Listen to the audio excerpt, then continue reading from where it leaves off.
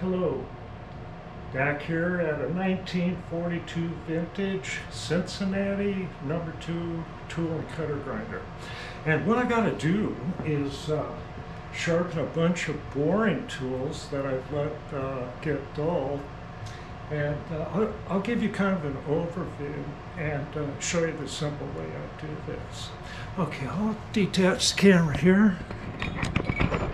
Here we go. Well, here's a collection of boring tools here. A lot of them I've made. Ones like this looks more like a fly cutter, and it actually can be used as a fly cutter. It's shaped like that. Let me see where that is, over here. So it could be used in the more boring head that has very little travel. So you make the your boring tool larger. Okay, get back to that. And I just got all kinds of homemade stuff here. Here's a facing tool. It could bore also for a wall hopper. I made that out of a 7/8 inch hitch pin. You know, just braze carbide to things. Here's some commercial ones too. I use them. All right. Now over here, I've got, I believe that's a Starrett 567 V block mounted into a collet. The V block has threaded holes, so I just made a little tail for it to mount here in the work head. And see, it can rotate here. I swung it around, and I could put a square here against it and set it to 0 right here on this scale. See, that gives you your tilt. So it's all really very simple. And I'll get in there. I have one of my homemade boring bars that I brazed a carbide blank into, and I need to sharpen that. Now, the commercial bars, remember we tested those on a surface plate, and they have considerably more clearance on the front. Some of them like 14 degrees on the side. I reduced that a bit. Just to make the tool stronger, you know. And most of these tools here, these boring tools, I made for a specific job that I had to make them for.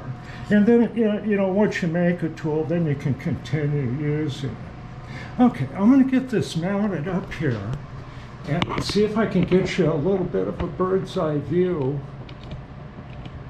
into the cutter grinder. Okay, I think we'll do okay. Let's see.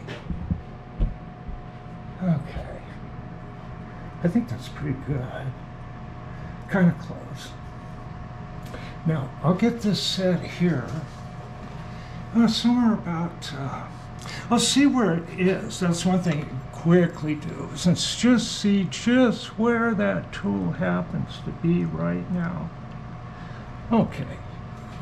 It is 7.5 degrees clearance, and I kind of like that clearance for that tool. So I'll lock it in there with that little knob, and I'm going to bring this around. Now I'll get this a little better situated and get you about as close as I can. Get the table on over here.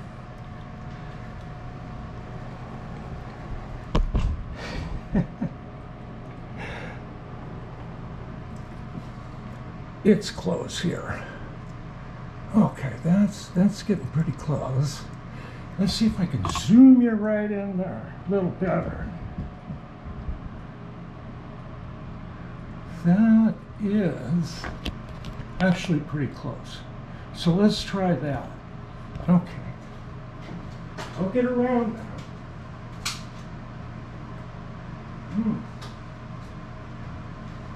Okay, get her going. I think I've got everything I need back there.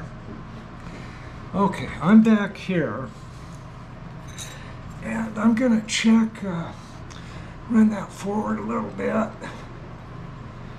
and I'll put a square here, or a ruler works, and just kind of adjust that back her up.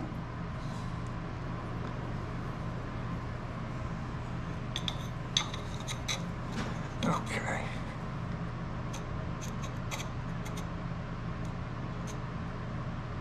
A little bit more. Yeah. And I better keep that up there. Don't want to lose it. Yeah, lock the head there. Okay.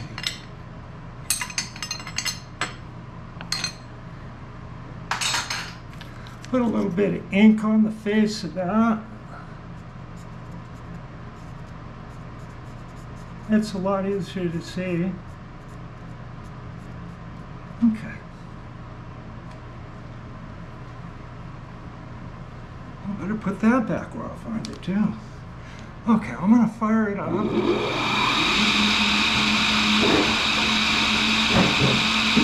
Fix up the end here. I'm gonna go ahead and just touch that wheel a little bit with this dresser. Can't remember what I was doing it with the last.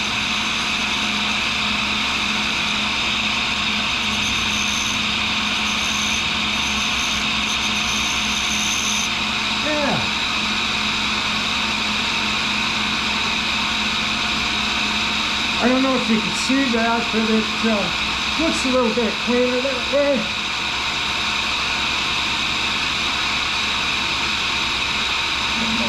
Right over.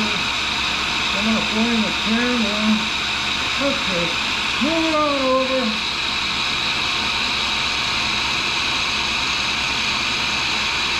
Make sure everything's tight.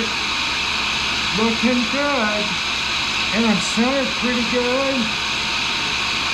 Okay, I'm just going to touch it. Oh, yeah.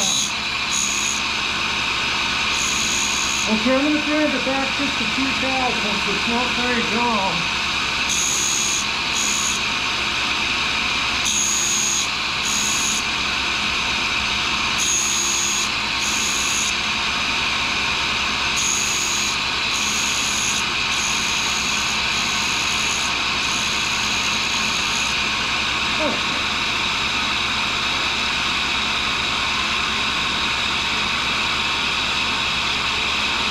Oh, it's sharp.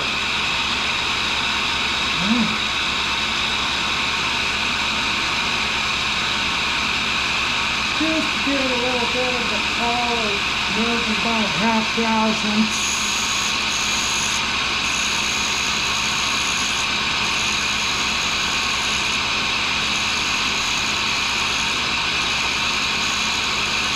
Yeah.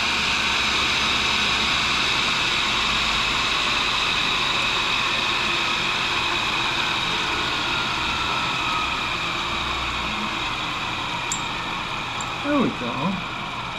See, I just ground it back. And I'll polish this a bit with the worn down Easy Lap. Get that all nice and very, very sharp, and hand do a radius on that. That's a boring bar I use in the jig bore. Okay. Yeah. I think I got some time here. I'll do, yeah, I think I can do a real quick standard boring bar. Here's the regular Criterion type. It's dull. I'll stick it in there just basically like that. These, you know, don't have any back or much side rake, and so I just kind of get it so it looks pretty good. I don't think it's real critical. Tighten that and move it over. So I'm gonna have to a little more clearance. Okay, now I check height We're very simply here, and we're looking good there. Okay, all tight. Get a little bit of ink on the front of it.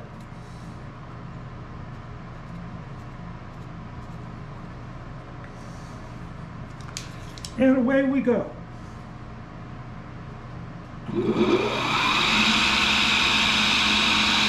Oh, gotta adjust the angle here. It's a little bit, let me see. No, I don't want it that much, I'll just back this up. I'm going to do it just by eye, and I say that's good enough.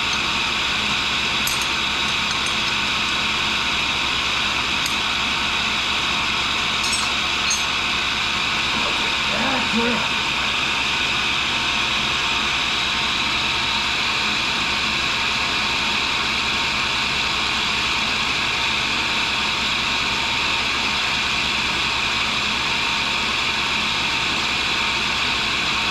Looking good, make sure everything's snug. Very good. Now, get going.